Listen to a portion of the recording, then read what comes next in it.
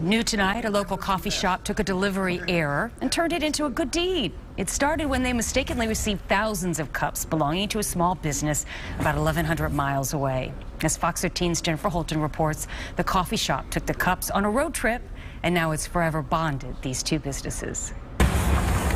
It was the shipment White Duck Espresso was waiting on. We usually have about 4 weeks from when we order our labeled cups to when we get them.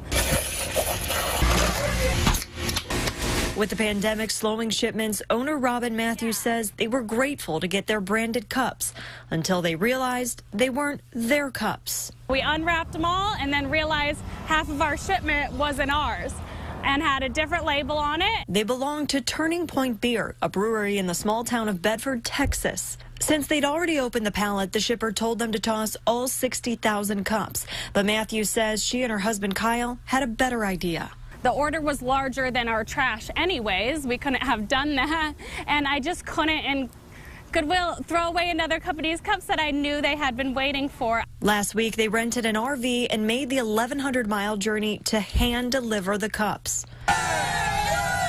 What was it like the day that they showed up and came out of this RV with all of those cups? The amount of goodwill that they showed just for driving our cups out here was insane. We tried to make them feel welcome. We had like a little welcoming party. We made signs. Matthews saying the good deed was a way for them to reinforce why they started the business in the first place. We've always said with opening this business that we are going to take care of the people we have been given. And so when we got the cups, my first thought was like, we've been given these cups and we need to do well with it. An accident that will now tie these two small business owners together. I think they've made lifelong friends, just really good people, really genuine. Jennifer Holton, Fox 13 News.